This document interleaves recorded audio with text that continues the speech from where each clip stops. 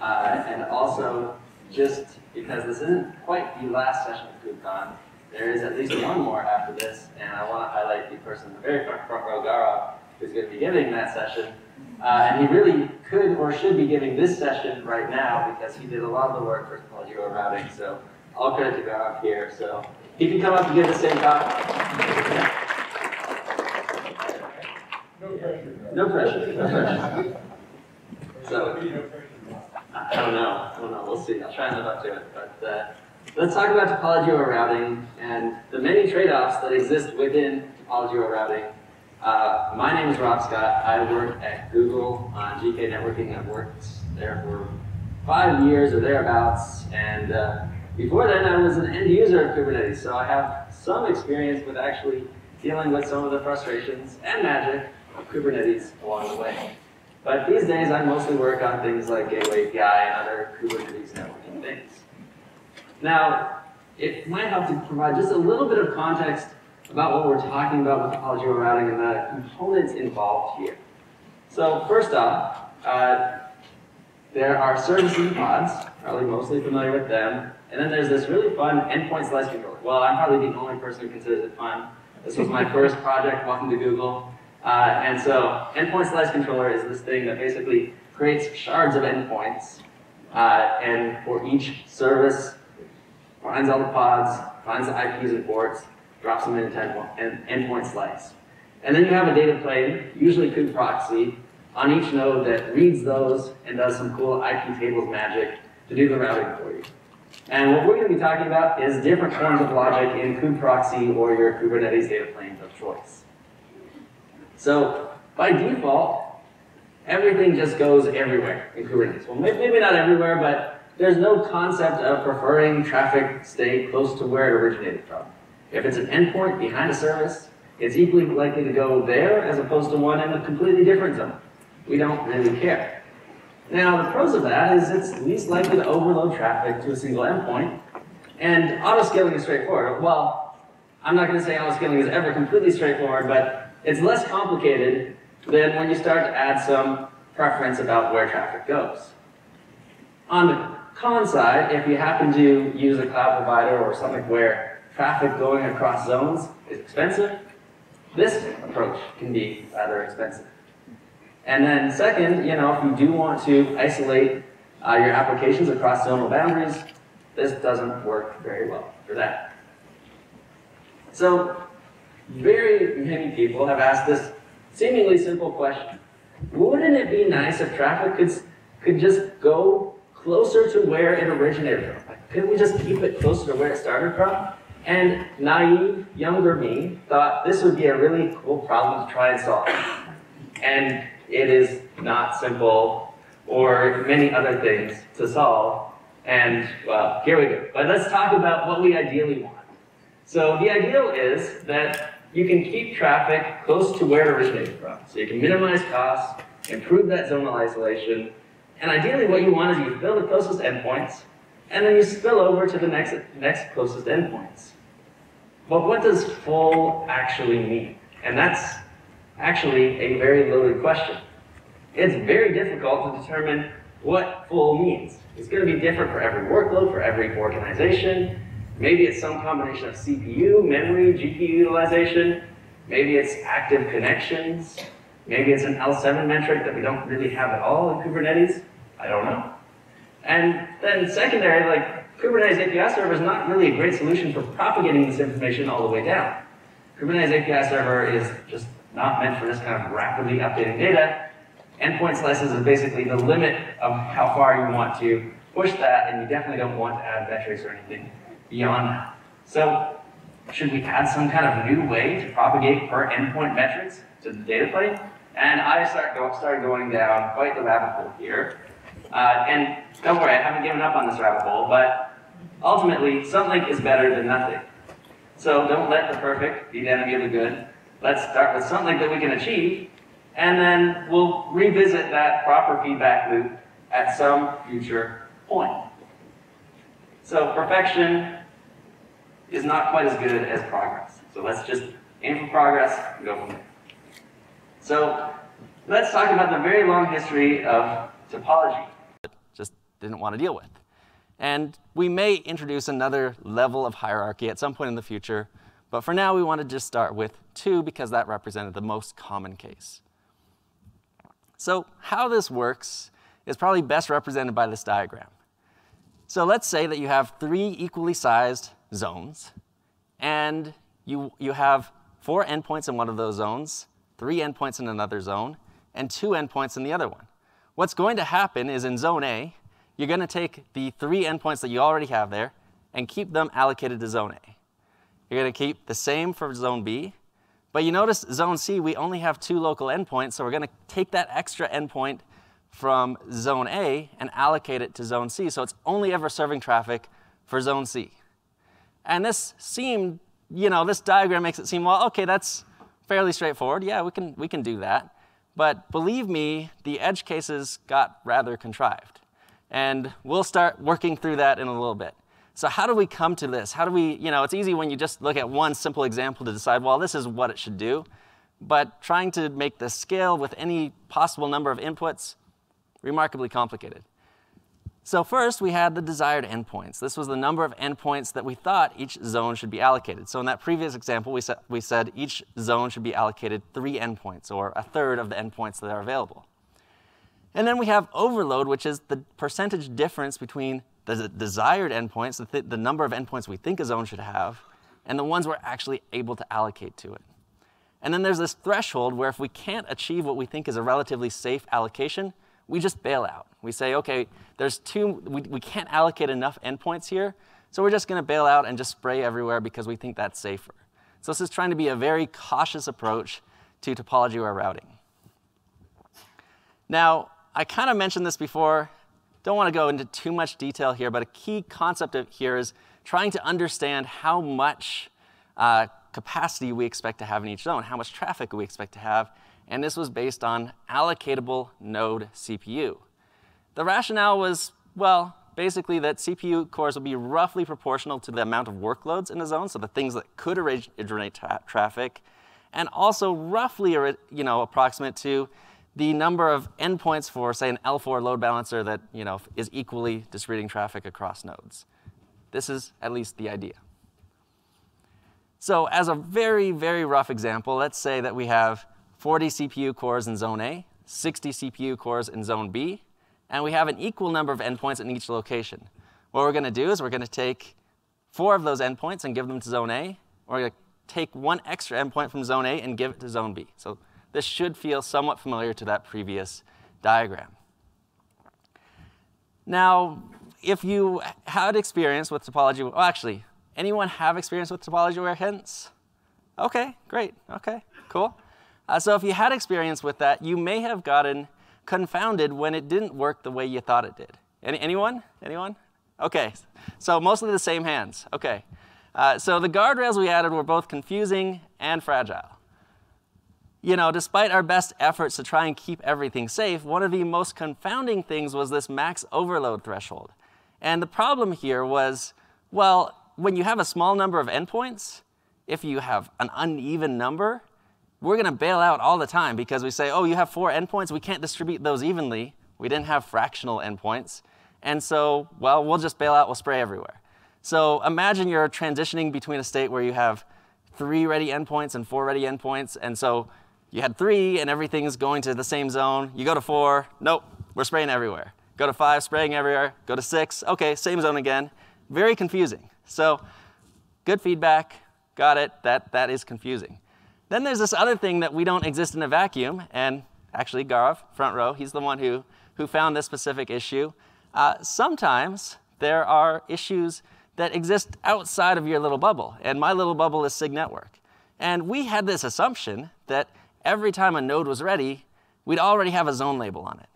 But what if that assumption is broken? And what if, for example, a node becomes ready before a zone is assigned? Well, chaos, apparently. Because basically what we do in this is we say if we don't have sufficient data, and one of the key inputs was the zone of a node, like we have 5 CPUs in zone A and 6 CPUs in zone B, but if we have an unknown CPU, we don't have enough information, so we bail out. And it's not just bail out on one service. it bails out on every single service in the cluster because they're all affected by that same input. So this is a very, very painful thing.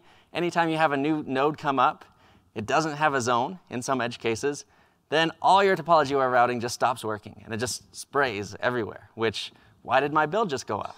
Well, confusing, confounding set of factors. So we finally made it to attempt 3, which is traffic distribution. And this is, I have to give credit where credit is due. This is really Gaurav kind of picked up at this point and turned this one into a reality. So at this point, we have topology aware hints. You remember this, where we take endpoint C and move it over that extra endpoint to the other zone. Sorry, the extra endpoint from A to C. With the traffic distribution, we just give up on all of that, and we just say, you're on your own, roughly. And we trust you to have enough endpoints in every zone, and we're just going to route traffic to a local endpoint if any exist. So if traffic is originating from zone A, we're going to keep it in that zone as long as there's any healthy endpoints.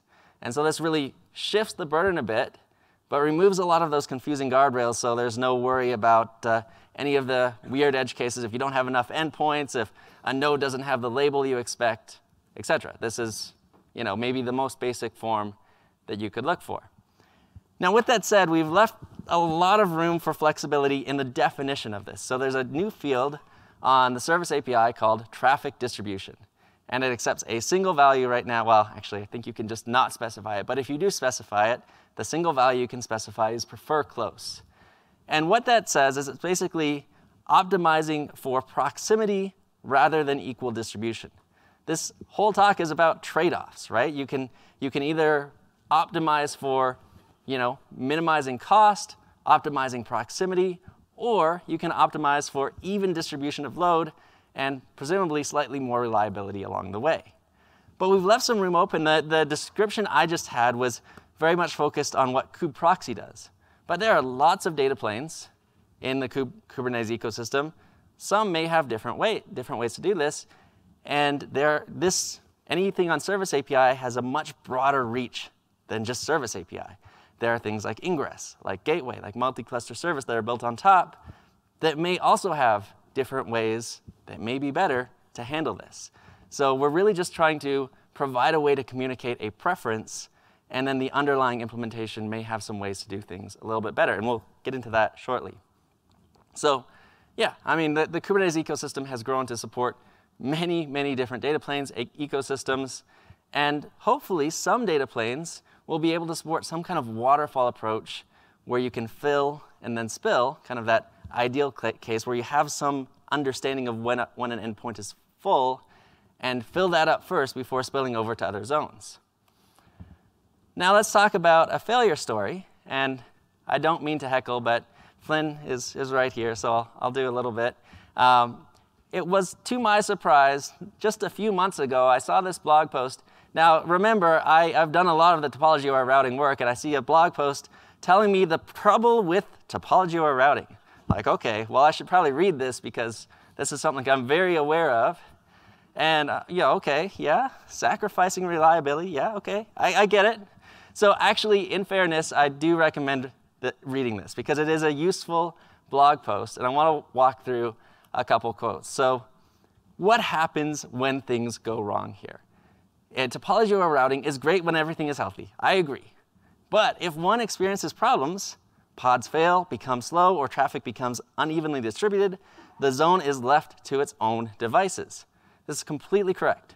Topology aware routing prevents pods in the failing zone from ever being able to reach pods in other zones.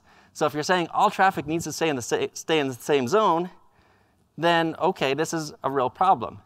But this is what I would say the best kind of correct. This was based on pod health checks not catching the pod being unavailable. So what's happening here in their example is that if for some reason you have a zonal failure that your readiness probes don't catch. For example, there's a database that has a zonal replica, and that zonal replica is unavailable, and your readiness probes don't catch that, then you have this kind of zonal failure that all the traffic is never going to recover. This is not particularly unique to topology aware routing, but it is worse with topology aware routing, is what I would say. So yes, this is the best kind of correct, and it is absolutely something we need to watch out for in this space. So I think their summary is good here. Without topology aware routing, you're stuck in a space where you have to pay for this kind of cross-zone traffic. And with topology aware routing, I would say you have to make some compromises to overall availability. There's always some level of trade-off here. What those are, like that very specific scenario where there's some other dependency that your Kubernetes readiness probes can't catch, is very real, right? And if you have things like that could fail that way, then you really need to be careful with this. So let's walk through some recommendations. So first off, if you're not using autoscaling, topology spread constraints are your friends. So ideally, what we've said so far is we're relying on you now to keep enough endpoints in every zone. So one way to do that is use topology spread constraints and ensure that your pods are evenly distributed across zones. So this can help in many cases. But if you are using autoscaling, which you probably want to, there are some fun interactions here. Well, maybe not fun, but interactions to be aware of. So let's just take one example here, where all your traffic, or a huge percentage of your traffic, is originating from zone B. So let's just imagine for a second that zone A and zone C are hardly getting any traffic. So they're sitting at, say, 10% utilization, and zone B pods are just completely overwhelmed at 100% utilization. If you average that out, you land at 40% average utilization. And if your HPA is targeting, say, I don't know, 50, 60, 70% to scale, completely misses this. And so you're just completely stuck in this space. So unfortunately, what you have to do right now, or what I would recommend doing, is having a separate deployment and HPA per zone. It can still all be behind the same service, but unfortunately, if you want to save yourself from this kind of failure, you really need to have the separate deployment and HPA configuration in each zone. So that was a lot. Let's go through a quick recap. So first off, we have 3 different attempts. We're currently on attempt number 3 of topology aware routing. The first one was topology keys. It was infinitely flexible, but very hard to implement or test. Then we got into topology aware hints, which was trying to add maybe too many guardrails, and those guardrails were very confusing. And now we got to traffic distribution, which is where we are right now, which is really the simplest form of topology aware routing we could think of, with some flexibility built in. So a few tips here.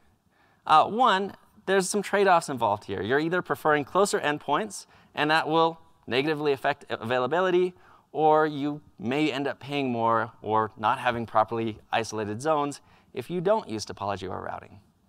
Then second, autoscaling itself, right? So if you're going to use autoscaling in conjunction with this, I strongly, strongly recommend that you pair it with separate deployments and HPAs per zone. Otherwise, topology spread constraints could work reasonably well without some form of autoscaling. So there's a lot still that's happening here.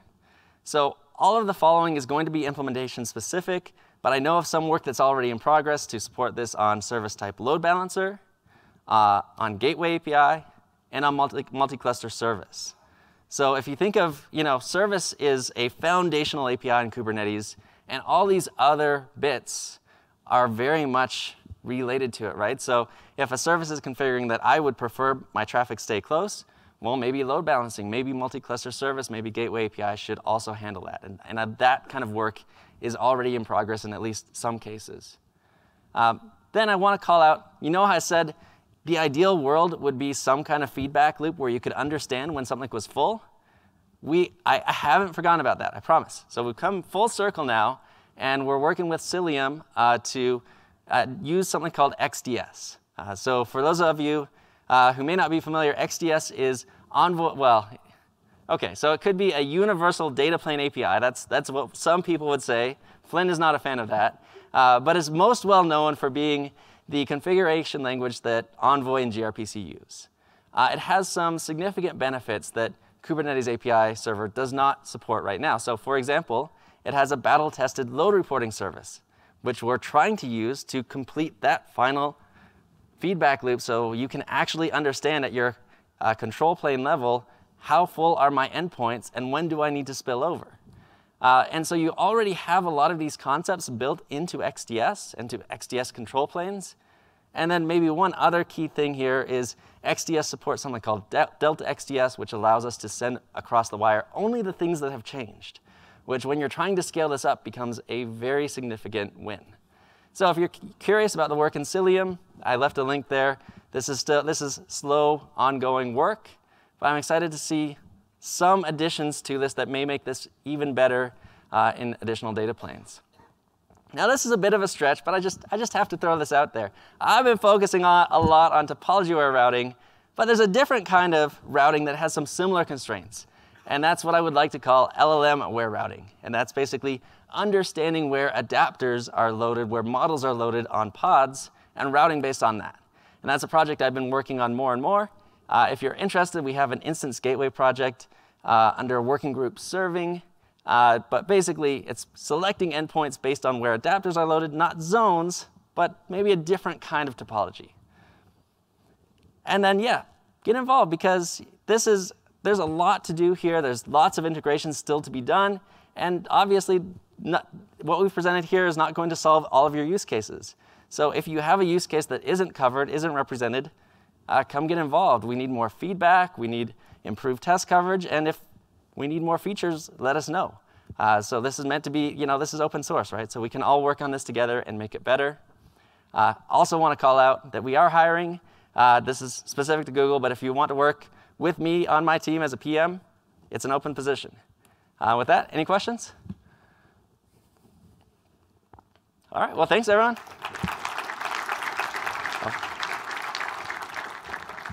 One question, sorry. Yeah, have you considered, or is there a plan to go to node-based routing instead of like AZ-based routing? Trying to keep, if there exists the same pod in node A, it keeps the traffic in node A, so it doesn't address. Yes, I don't see Dan here. Oh, OK, Dan, yes. Dan is the person. But yes, that is absolutely a thing that is being considered. And Dan probably knows the latest state better than I do, but not to put you on the spot. But yeah, there's a cap for that, yes. All right, thank you. Is it? Yeah, but definitely, maybe we can find, what do we call it? I forget. Is it just prefer local, I think? Yeah, I think prefer local is the thing. I don't know.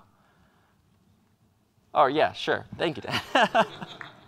So there was a cap for prefer local topology, and that all got voted down because of the whole distributing problem. There's a PR open to amend the traffic distribution cap to include a node local state, particularly for things that are deployed with a daemon set, where we can assume, therefore, that you have sufficient coverage on every node to stay, prefer specifically for core DNS. All right, gonna switch my ingress over to daemon set. Got it. Sweet. Thanks, Dan. So I believe that today there's a requirement that their service has to have 9 pods before topology aware routing will kick in. Do you have plans to get rid of that? Because for some of our services, it doesn't make sense to have 9 pods. Oh, no, yeah. So that was attempt 2. That was topology aware hints that had that kind of it wasn't a strict requirement, but it really only worked well beyond 9 pods in practice. So no, that's completely gone with traffic distribution. So yeah, good question. Has there been any consideration or attempt to fix horizontal pod autoscaling to be topology aware? Yes, I would be the biggest fan of that ever. But as my understanding, to be clear, I'm not the expert here, but my understanding is that it's kind of a sequential dependency where scheduling first needs to be able to support scheduling a pod into a specific zone. And then once that's done, maybe autoscaling could support per zone autoscale. But there's a few foundational things that need to happen first. And do those labels still exist, or are the yeah. Okay. Yeah, I should have been clear. The labels I just described in step 2 stuck around. Even the hints API stuck around, but we just used it in hopefully a simpler way. So, yeah. So I'm Flynn, and I think it's completely fair for Rob to heckle. Carry on. I would also encourage everybody to go read the blog post to find out exactly what we were saying. There is a part 2 of that post. One of the big things that we also talked about had to do with cases where it wasn't that an endpoint went away, it was that an endpoint was still there, but it wasn't working properly. Yeah. And that turns out to be a pretty big deal in a lot of realistic cases. So I guess that's my counter heckle or something. No, to be clear, I do happy to talk to anybody about that who, anybody who wants to talk about that, yeah, come on over, we can chat, it'll be fine. I do recommend this is worth a read. There is a part 2, also worth a read. So yes, I agree, yes. I just want to resonate with using separate deployment in HPA because we have gone the topology spread constraint route. It is extremely complicated, especially with our use case where we work with school districts, so they don't use them during the night. So we scale down to minimal. And you have to have minimal, which is 1 per zone. Otherwise, and that includes your gateway or load balancers, because we found out if you don't have a load balancer in the zone as well, no traffic goes to the pods that are in that zone. So it was very tricky. Dealing with like min domains as well was also very tricky. Just getting it to spread correctly, very difficult. Yep, completely agree. Cool, anyone else? Great, well, thank you. And a reminder, there is a talk right after this in the same room for anyone interested. But yes.